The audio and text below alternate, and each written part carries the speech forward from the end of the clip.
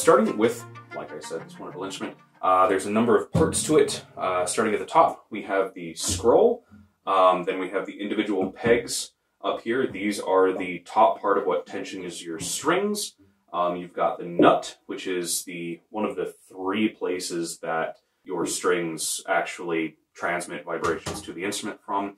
You've got your neck here, you've got your heel, which is this little nubbin here on the end. Then, of course, you've got the body of the instrument, all this here. You've got your upper bouts, you've got your middle bouts, and then you've got your lower bouts. You have the fingerboard, which is this big ebony piece, which is what your fingers actually press the string down to. You've got your bridge, which is this part right here, which is your main focus for transmitting your sound to your instrument. You've got your tailpiece, which is this one right down here.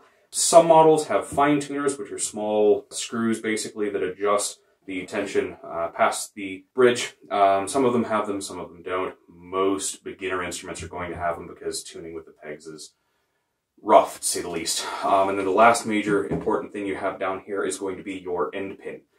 This is going to be what sets your instrument's height in terms of playing when you actually start playing. So all of this kind of works together to help put the instrument in a good position for you. And the basis of a good position is actually how and where you're sitting. Now, with this, you're not going to want to be way back in your seat, relaxing and lounging. You're actually going to want to be forward on your seat.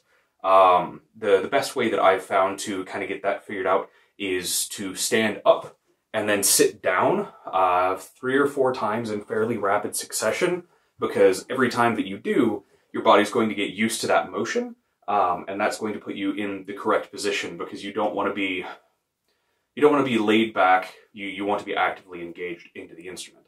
The next thing that you're going to want to look for is you're going to want the heel, which is this little nubbin right back here. That heel is going to want to be about the center of your breastbone. So for me, that sits right about here. I've also got this peg it's actually for the C string. It's the lowest one on the player's side, is usually about touching my neck. And then I know that I've got the angle this way, about right when my knees are actually touching the back of the points on the middle bouts, on the C bouts. So once, it'll take a little bit of getting used to, it'll take a little bit of all that kind of stuff. But once you get used to setting it up, pulling it out of the case, whether you've got a hard case or a soft case, and then going through and running it that way, just setting it up, putting your end pin back in, putting everything away, you'll get fairly quick at adjusting to it. Now, moving forward from there, you do have something else that is going to be very, very important on playing this instrument. You can play pizzicato, which is just plucking individual strings, but the bow is going to be the major driver of this instrument. And then you've got a couple different parts on this. You've got the tip, obviously. Underneath is going to be the ivory. You've got the stick, which is the stick-looking thing. You've got horsehair down here that actually contacts your strings. Just as a heads up, you don't ever want to directly touch the horsehair with your hands, because it can transfer oils from your hands to the horsehair, and it'll actually lead to the degradation and the snapping of the horsehair a lot faster than normal. Some of them have a silver winding here. Some of them also have a grip. There are some that this is all one rubber piece, especially on beginner grade instruments. Then you've got your frog, which is going to be this part right here, which travels up and down the stick, which adjusts the tension of your horsehair. And then you've got your eyelet, or the screw, which is going to be what you turn to pull the frog back to make this tension.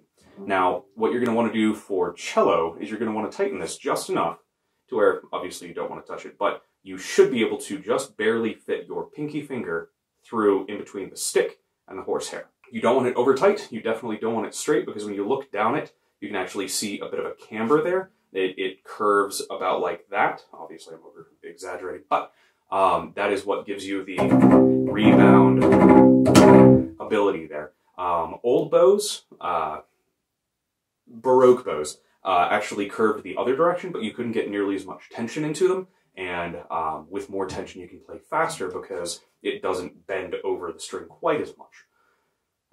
You can also get some other different effects, and the history of these instruments is a very, very long one. There's been a lot of development going on over the couple hundred years that this has been a distinct, extant instrument. The history on these things is fascinating. But moving forward, so we've got the cello, we've got the individual pieces, we've got the bow, the individual pieces. There's a couple other things that you're going to want to pick up as you start to play that are going to be very important. One of them is going to be rosin. This one is mid-grade that I personally use. It's a Gustav Bernadel, and it's just rosin is basically glorified tree sap, and what it does is you run your tensioned bow, so we've already got a tension, you run your tensioned bow over the top of it, and it is a sticky substance, but not in the like glue kind of way. It's like a dry, it's a dry powder once it comes off onto your bow that increases friction. And that is going to be what allows your instrument, be it violin, viola, cello, bass, whatever, to actually grip the horsehair on the bow, to grip the string and allow you to make noise that hopefully comes out as music. Even after playing as long as I have, it doesn't always come out as music. Another important thing, this one is just a metronome, but Korg, which is, this brand also makes tuners. I highly recommend a separate tuner. You can use the ones on your phone, but they're not specifically geared towards it. You can use your phone for a lot of this, and if you're starting out, that's definitely a passable usage. But I would highly recommend a separate one that is dedicated, because they actually have line-in jacks that allow you to plug in like a clip-on microphone, so that you can actually tune your instrument in the middle of a, symphony rehearsal or whatever it happens to be.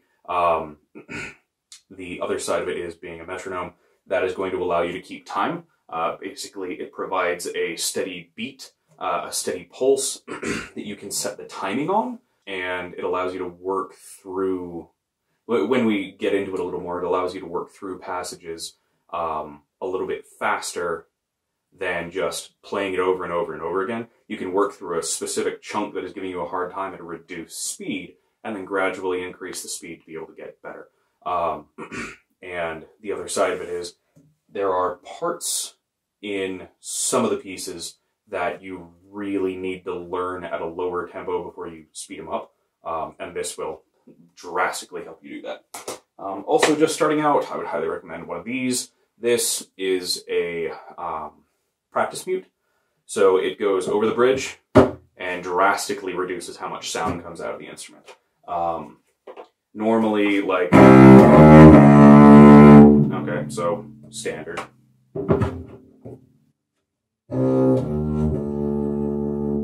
Okay, so if you have roommates, if you have parents, if you have those kind of things, if you're needing to practice without, being full volume, highly recommend them. They're a definite practice aid.